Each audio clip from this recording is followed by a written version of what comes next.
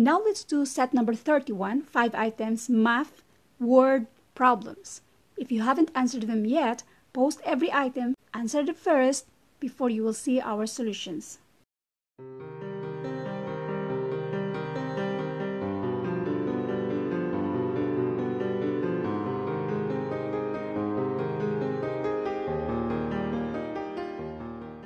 Number 1.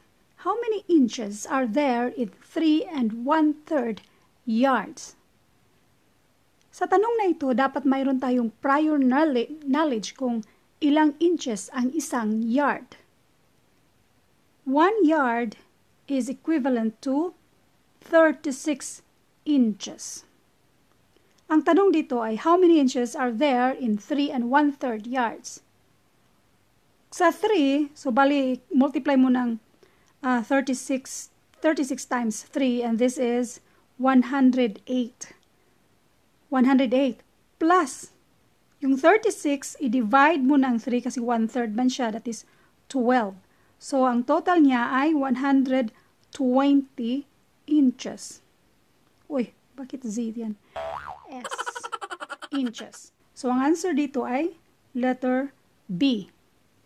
Another way, so again, dapat mayroon tayong prior knowledge na ang 1 yard is equivalent to 36 inches. Ngayon, mag-multiply lang tayo 36 times 3 1/3. Itong mixed numbers na to, gawin nating improper fraction. 3 times 3 equals 9 plus 1 equals 10. Tapos kopyahin ang denominator na 3. Then, 36. Pwede na tayong mag-multiply. Itong 36 na to, considered yan na, yung whole number, considered yan na numerator. At mayroon niyang imaginary denominator na 1. So, this is 360 over 3. Then, i-divide natin. 360 divided by 3, and this is 120. Letter B. Number 2. If Carlin's candy shop opened for business on Saturday with 22 1/4 pounds of fudge. During the day, they sold 15 5/8 pounds of fudge. How many pounds were left? Mag-deduct lang tayo. I-minus lang kasi ito yung umpisa. Tapos ito yung na-sold. Ang tanong lang naman kung ilan ang natira. So, i-minus mo lang siya. So, ang una natin gawin ay yung mga fraction. Ang least common denominator nila ay 8. Meron tayong separate video on how to find the least common denominator. 8 divided by 4 equals 2. 2 times 1 equals 2. In other words, si 1/4 ay equivalent ng 2 over 8. Tapos ito, kopyahin lang. 2 over 8 minus 5 over 8. Magbaro lang tayo ng 1 dito sa 22. So, magiging 21 na siya. Tapos, yung 1 ay 8 over 8 kasi dapat pareho ang denominator. 8 over 8 is equivalent to 1. Nandito yung 1 sa 21. 22 yan, naging 21. Tapos, ito yung isang 1, 8 over 8. So, i-add natin yan. That is 8. 8 plus 2 equals 10. So, 10 over 8 minus 5 over 8 is equals to, kopyahin yung denominator na 8.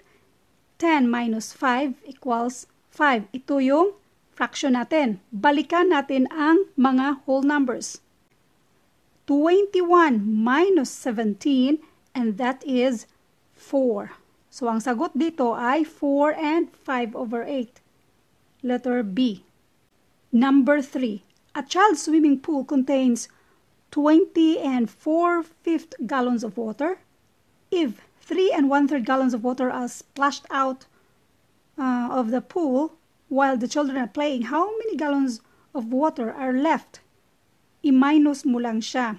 So, ito yung 20, 4 4/5 minus 3 1/3. Again, focus tayo sa fraction.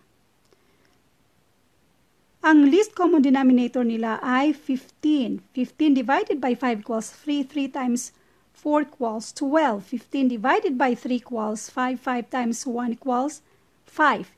In other words, si 4 over 5 ay equivalent ng 12 over 15. 1/3 ay equivalent ng 5 over 15. So, pwede na tayong mag-deduct. Dito muna. Kopyahin si denominator na 15. 12 minus 5 equals 7. Balikan natin ang whole number. 20 minus 3 equals 17. So, ang answer dito ay 17 and 7 over 15. Letter C. Number 4. During the month of May, 1/6 of the buses in District A were in the garage for routine maintenance. Okay. In addition, 1/8 of the buses were in for other repairs. So, itong dalawa. If a total of 28 buses were in for maintenance and repairs, how many buses did District A have altogether? I-add muna natin ito. 1/6 plus 1/8. Ang least common denominator nila ay 24. So, 24 divided by 6 equals 4. 4 times 1 equals 4. So, ito, 24 divided by 8 equals 3. 3 times 1 equals 3. So, i-add muna natin. Kopyahin ang denominator. 7 over 24.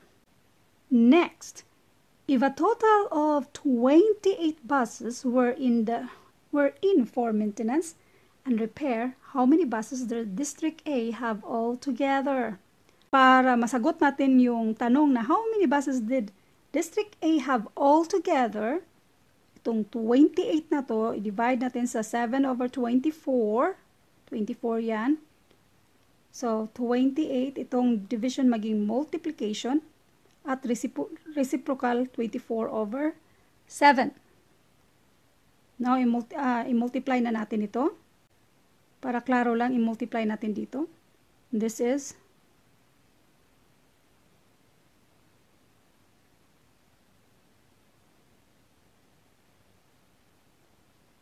so it's 672 over 7. 672 over 7. And this is 96. So the answer here is 96. Para mas lalong maintindihan, ulitin natin dito banda. Erase natin yan muna. So, bali itong 1/6 at saka 1/8, ito yung maintenance and repair. If a total of 28 buses were in maintenance repair, how many buses did District A have altogether? Ito, ina-add muna natin. So, ang sagot natin ay 1/6, tapos 1/8, ina-add natin. Ang sagot natin ay 7 over 24. Bali, itong 7 over 24, equivalent niya ng 28 buses. So, ito yung pinaka-total. Ito yung equivalent dito sa 28. Pwede natin gawing ganito. 7 over 24 equals, ito equivalent nito ay 28 kasi ito yung na sa maintenance and repair over, let x be the total of buses.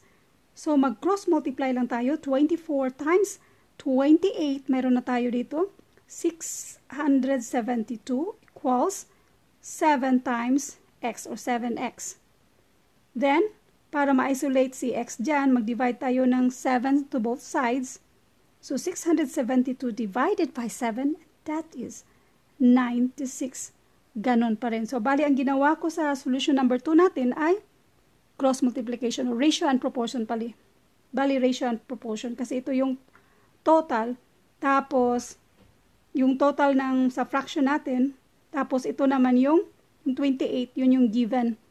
Tapos, hinahanap natin yung si x. Another solution pa. Para mas lalo pang maintindihan. Magulo na siya. So, i-erase na lang natin lahat. 1/6 and 1/8. Diba, ina-add na natin si 1/6 and 1/8 na 24 ang denominator nila. And this is 4/3 kaya naging 7 over 24.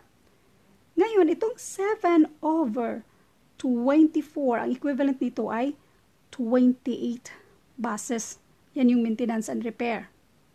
Itong 28, i-divide natin si 28 ng 7. 28 divided by 7, and that is 4. So, itong 4, yan yung i-multiply natin sa 24. So, 4 times 24, 4 times 24, and that is 96. So, the answer here is 96. So, ito na yung solution number 3 natin. Number 5. On Monday, a kindergarten class uses 2 1/4 pounds of modeling clay the first hour. 4 5/8 pounds of modeling clay the second hour. 1/2 pound of modeling clay the third hour. Question is, how many pounds of clay does the class use during the 3 hours on Monday? I-add lang natin yan lahat. So, 2 1/4 plus 4 5/8 plus 1/2. Doon tayo mag-focus sa fraction para mas madali. So, ang least common denominator nila ay 8. So, 8 divided by 4 equals 2. 2 times 1 equals 2. Then ito, 8 divided by 2 equals 4. 4 times 1 equals 4. So, i-add natin ang mga fraction. Kopyahin ang denominator na 8.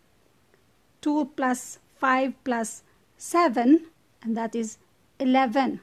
So, itong fraction natin na 11/8, gawin muna natin siyang mixed number kasi mas malaki ang improper fraction nito eh. So, dapat gawin muna natin siyang mixed number. 11/8 is also equivalent to 1 and 3/8. Yan yung equivalent dito.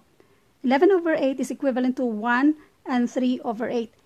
Now, i-add natin itong mga whole numbers. Yan lang. 2 plus 4 equals 6. Yun yung mga whole numbers. And that is 6. 6 plus 1 equals 7. So, kopyahin si 3/8. So, ang answer dito ay 7 and 3/8. Letter D. Again, para mas maintindihan lalo. Sa given, ito lang yung i-add natin, fraction. So, baliho, mixed numbers. Itong mixed numbers at isang fraction. Ito yung bali parang solution number 1 kasi pwede naman nating i-gawing improper fraction lahat. Pero addition lang kasi ito, no need na gawing improper fraction. Let it be as mixed numbers tapos ipang-add natin yung fraction muna bago yung whole numbers. So, nung nag-add tayo ng fraction, ito na yun sila. Hinanapan muna natin sila ng least common denominator. So, ito na yung total niya.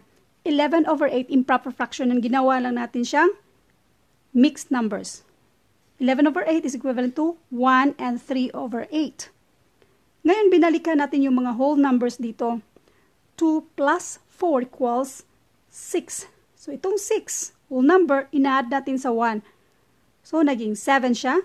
Kopyahin si 3/8 of course. So, ang answer niya ay 7 and 3/8. Letter D.